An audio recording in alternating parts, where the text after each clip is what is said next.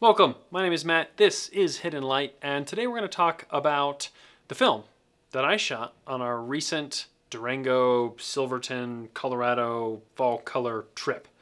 I brought a bunch of 8x10 film with me, which was black and white, and I felt like I was going to want to scout and play a little bit more than that. So I also brought a Nikon F5 and I brought a bunch of 35mm film to just sort of play. 8x10, to play with an 8x10, you really got to dedicate some time. So I knew kind of some of the shots that I wanted to get with the big camera, and I played around with the little camera. It's good to have both options. So I think what we'll do is we'll just start here. These are my 8x10 negatives, and we'll just go through them on the old light table here. So this is what it looks like in negative, which is probably not very helpful to you. I think what we'll try and do is just do it as a positive. So thanks to the magic of editing, we can play that game. This is the first morning that we were up for doing our sunrise thing. My exposure looks pretty reasonable. I have no idea how this is going to print in platinum. I mean, probably mostly fine. It's kind of low contrast, even though I'm using a reasonably punchy orthochromatic film. We'll see. We'll see. But there's kind of a shape down here, and there's some pretty trees that are various tones, shades, colors here. I don't love this rock, but what do you do? This schmutz is going to be in all of them because it's on the light table. So don't worry about that. Just pretend it's not there. Sweet. I don't know. Kind of a neat one. It's very, I don't know. We were talking about kitsch while we were out there and how sometimes you get kitschy photographs because there's a cabin in a field in the mountains. That didn't hurt me none. I ain't got no problem with kitsch. Here's the lake from the second morning. I like bodies of water in my photographs. I like playing in lakes. I like being around lakes. I like the serenity that you get from being around water. I don't know. It's pretty. Yeah. That's I don't even have words to say about it. It's just, I'm curious to see what it looks like in print. I've come to the realization that for a lot of my 8x10 work, I've been doing this thing all year where I shoot 8x10 and I contact print to platinum and I get what I get, right? Which is kind of fun. We've got a whole series of videos that I've done that with. We're going to print these as well, or at least some of them, the good ones. Scanning these and being able to manipulate them in Photoshop and then make prints of them is going to result in very different prints. That'll give me a lot more control. And I'm going to do that at the end of this year or the beginning of next year when I've taken a break from 8x10. I'm going to allow myself to then scan and manipulate these properly. So I'm curious to see what that looks like. Here's a similar shot to the first shot, a little more foggy, cloudy, shenanigans. I'm got a different composition here, so I'm kind of lower, kind of behind this. There's a little hill here that you kind of can't see. It hides some of this first structure and some of the fence out here. I think I like this composition more than the first one, where you see more building, more fence, more whatever. I feel like this is a better composition. As far as exposure goes, close. I like that we go out of focus here because I've got a little bit of tilt in, and we're focused more out here. I think that's whatever. I really wanted the sun to rise right here with a great big boosh sun flare, but I didn't get that. That was the story of my life on that trip. Same composition, different exposure. It was oh, I want this thing over here. And then it didn't happen for every shot that I set up, which that's what I get. Taylor and I were having a discussion the other day, quit having such preconceived notions, man. Shoot what's there, not what you want to be there. Shit. Ooh, look at these. You guys remember that trip that I did to Grand Falls? Cool. Granted, not the water that I wanted. Not the sun flare, again, that I wanted. I've got all these sun flares that I want, and I don't get them. But honestly, like the amount of tilt that I have, the length of the exposure that I have, not bad. If I go back and do this exact same shot at sunrise with a thermonuclear amount of water going through this, it's going to look fucking cool. Same shot again, but slightly different. I don't remember what I did different for these. I'd have to go back and watch the footage because I don't take notes because most of the time I'm shooting the 8x10. I'm also doing video in some capacity, either me or Alex. So I'm sure I did something different. Still looks good. My head in that shot. Hello. Yeah, I like that. I like the theory here. Execution, 5 out of 10. Ooh, shit, vertical. Well, you can just pretend you see what this looks like as a horizontal. See that horizon line that kind of goes cattywampus like that? There are on the ground glass lines, like every 2 centimeters, showing level. There's a level on the camera. There's 2, actually. There's 1 on each standard. And I somehow still managed to do this. So what I'll end up doing is crop, straighten it out, pretend like it was not shot by a idiot Neanderthal. Hold that thought. Anyway. Long exposure. You can see the water's moving, but the trees aren't. It has potential. We'll see. Whoa! Another vertical. Sorry, that was weird. Better horizon this time. Again, I got the water doing the thing that I wanted the water to do. Got this cute little bridge. Got this really stupid thing here that I would Photoshop out if I had Photoshop. But I don't because it's the year 1880. I'm excited about this one too. Like, all of these are compositions that are really simple. They're mostly reasonably clean. They're just pretty. Like, I'm not making a fucking statement with these, you know? They just look good. Have I said fuck enough in this video? Fuck. That was a travesty. This is probably the first shot from that morning that was not quite long enough to really get me the density that I need, because the earlier you start, the less light there is, whatever. So that's why I spread out this same composition over 3 shots. It's reasonably thin. It's probably still printable. There's just the barest edge of detail in some of these really deep, dark trees. So, we'll see. We'll see. Maybe. So that was the 8x10. I also shot a number of rolls of 35. So let's just look at those real quick. I'm not going to show you the negatives because I've already scanned them and inverted them, and we can actually look at the raw take on my computer. So we'll do that. So this, when you get your film processed by us, is the first shot you'll see on every roll. It's your twin check number. Beautiful. Uh-oh. Which way am I doing? Am I doing this up and down? I'm too dumb to work this program, you guys. I also have like 300 frames loaded into this program right now. So, okay, so I should be able to go up and down. So we are in a bar here. I'm shooting black and white. This is probably HP5 that I've pushed at least 1 stop. More likely 2 because it's dark as hell in here. So we'll just kind of wander through these. I was kind of like vibing this whole bar like in a pretty serious way. Like this one as a platinum, little lower contrast. I like. Hang it up in your bar at home, you know? I'm kind of playing around with different compositions here. You can see me sketch as I go. Like the first frame, maybe the composition wasn't quite as tight as I liked, and so then you go a couple frames later and things are starting to like get a little bit more put together, like it's on purpose. And then, so the exact same shot, just focused towards the back. I would probably crop this one in, you know, starting here, like crop into here, over here, because I like this little shenanigans and this shenanigans, obviously. It's a cool looking bar, you know?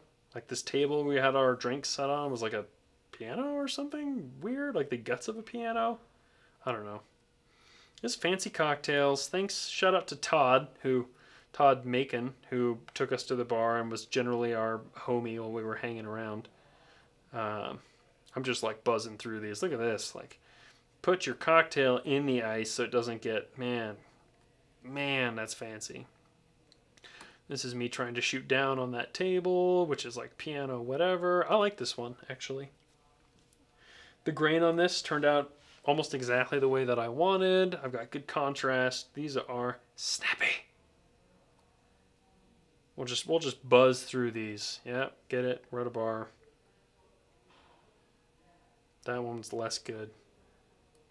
The meter on the F5 is damn good. Look how fucking creepy this guy is over here. I spent a fair amount of time photographing him without trying to look like I was photographing him.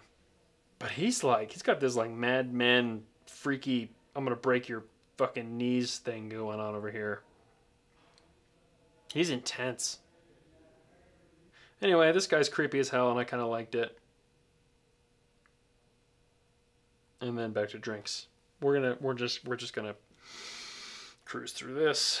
A couple of older ladies hanging out, having some drinks.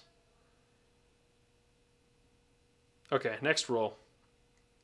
Oh my gracious. That right there is why I went on this trip. Look at it. I got my kitschy little cabin with my little driveway and my fall color in the snow with film grain. Oh yes, I do. This is an experimental roll showing Fuji with and without a filter. That's going to be a separate video. So we're just going to nuke through these and ignore the fact that there's filter and not filter and filter. Separate video. Link below or something. Anyway. Love this. Like, okay, I'm not a canvas print guy, but get a couple of these, print them on a nice big 24 by 36 canvas, hang it up on your wall. Maybe not this one. It's too much ground. This is boring. Nice snow, we get it. Nobody cares. Oh, is this me doing a panorama? No. Still. Oh, look at that cutie. Oh, look how cute she is. This is what happens when I have a 35mm camera. I love this one. Oh, come on. Come on. That is gorgeous. Colorado, you nice. You fancy. You got the trees, you got the other trees, you got the clouds, you got the snow. Like, damn. Got a cute girl in a car. Got some trees. I don't know what I mean, I know what I was chasing here is like the difference of the trees, but it didn't really work out the way I was hoping. That one's close. It's okay. It's fine. Getting separation here was tough. I couldn't pull off what I was looking for. That didn't stop me from trying for like 10 minutes. I like that one too. This is an interesting color of the water to be, but it really is like this color down here. It's kind of like brown and muddy and sulfur looking. Trees in the clouds. Cute girl. Again. I keep calling her a cute girl. It's my wife, you know? I mean, shit. I know she's a grown-ass adult woman, but... Oh. Okay. Execution, 3 out of 10. But the feeling of a shot like this, like maybe even I crop it a little higher and call it a panorama. Maybe I crop it like here or here and call it a vertical and use it as like an iPhone background. I love this. Love it. And maybe I'm the only one, and that's okay. Look at this. Oh my gracious, I love that. That's my kind of shot. Worth it. Worth the price of admission. Beautiful blurry shot. Okay, being less of a spaz. This is, again, filter testing, but, you know, there's a little bit of the stand of aspen up there. It's kind of cool looking. Still don't know how to work a horizon line, clearly. Got a little fish jumping in this lake. That's not a lake. That's a lake right there. Kind of a moment, you know. There's Todd. Two camera Todd, we call him.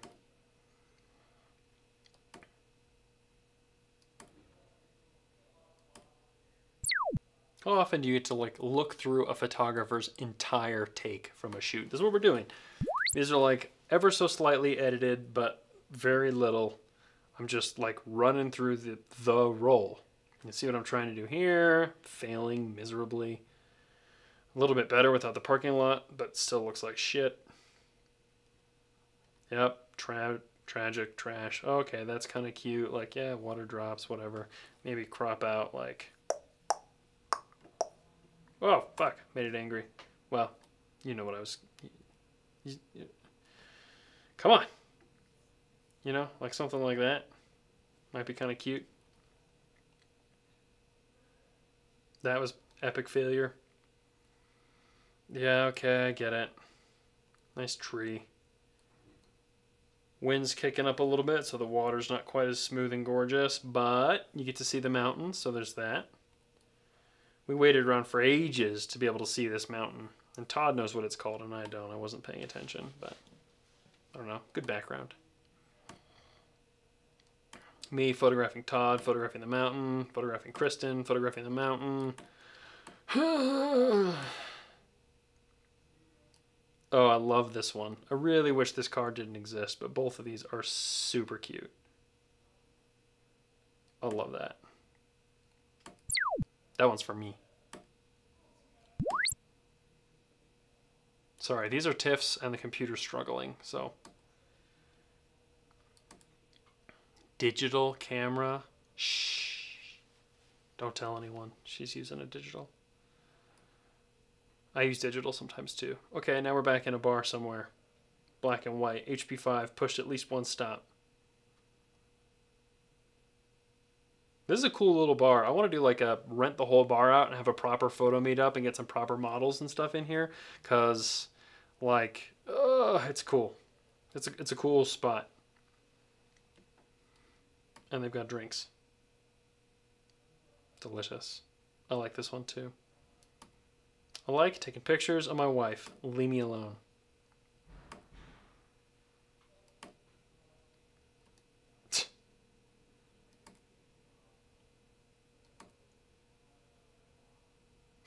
That's fine art. Actually though, like without the big dumb truck in here, this feels very kind of like, you know, it's too my own horn, but it feels a little like Ruth Bernard or something. Definitely art. Maybe. Oh God. The wallpaper in this place and the ceilings. I mean, look at that. Come on. How often are you in a bar that looks like this? If you don't live in LA. That's what the servers look like. She's a homie. I forget her name, but she was great. Got a live pianist.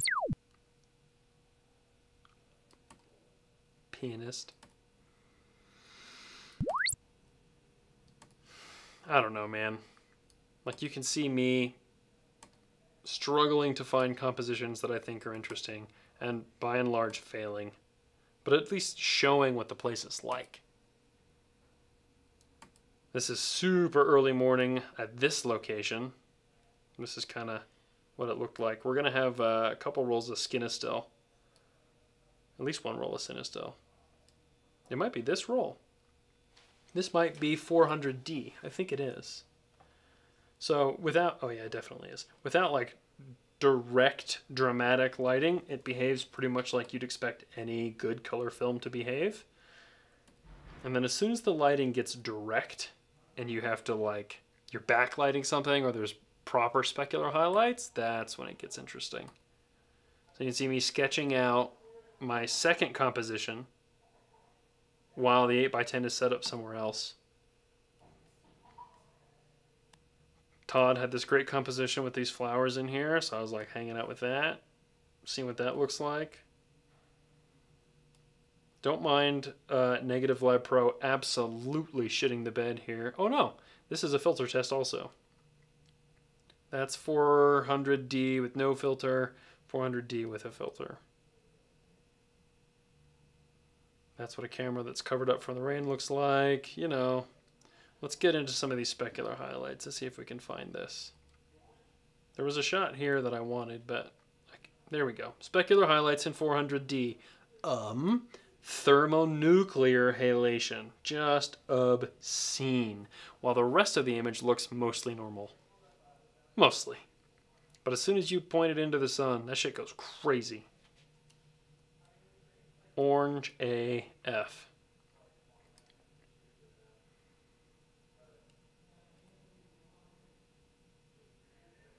Uh-oh, this is me doing a pano.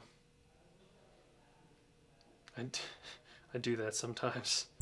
Can't fit it on the 50mm lens, which is the only lens I brought, so I'm just going to snap, snap, snap, snap, snap, snap, and then stitch them together in post. Which you actually have to do before you do the Negative Lab Pro conversion, so that you get a single image first, then do the Negative Lab Pro, and then it does fine.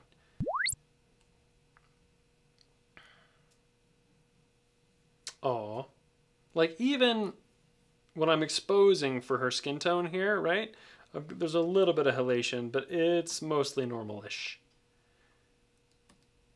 Good detail on the shadows, all the way through to the highlights, like cinema film should.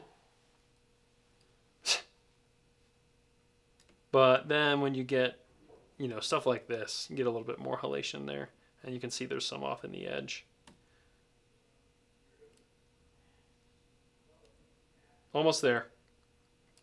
This is going to be a roll of Superia. Just kind of cruising through. That one's not bad. Kind of cute. This is our little brewski meetup at Ska Brewing. I don't even know what I'm doing here. He's got a Hasselblad hoodie on, so you got to photograph that with the beers. Darrell, sorry bro, Darrell, he's a homie.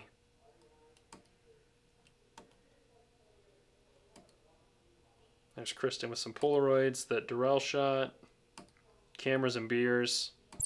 I tried to get the Cameras and Beers crew to come hang out and be friends, but they're like, they don't live in the middle of nowhere, Colorado. So here's another filter test. 1, 2. Can't even tell the difference. Pretty subtle with the Fuji, especially after Negative Lab Pro's done its thing. And amazingly, I actually got some shots inside this bar. This is probably like the better part of a half second. Not bad though. I mean, good reflection, reasonably sharp, all things considered. Considering I'm shooting, thank God for autofocus. I'm not entirely sure what's going on out here, if I have schmutz on the lens, or if it's just probably schmutz.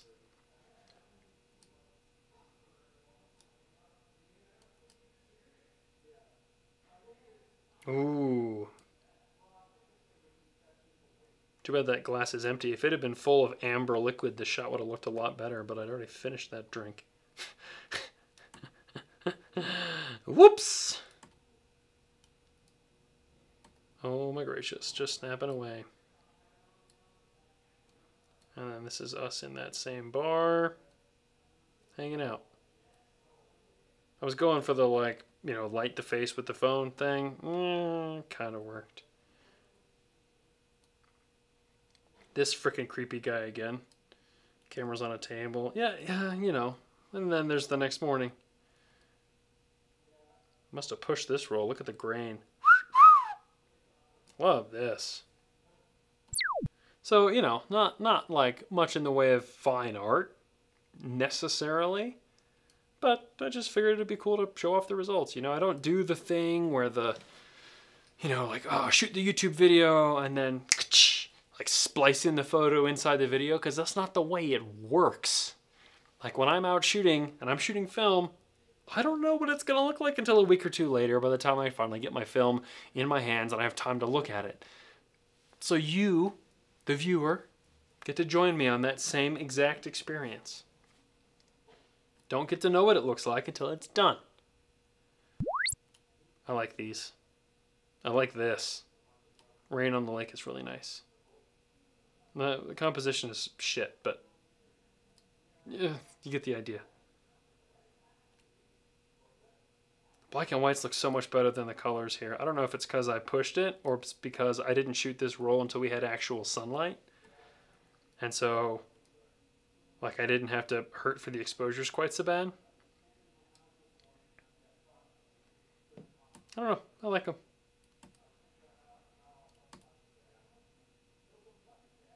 Cute.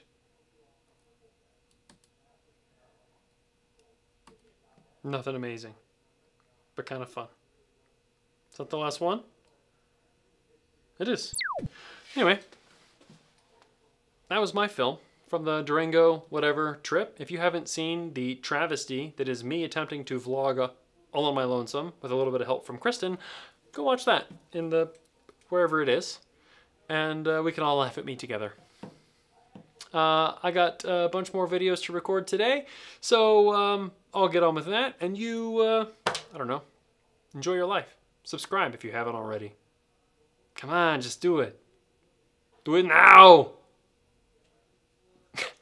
Okay.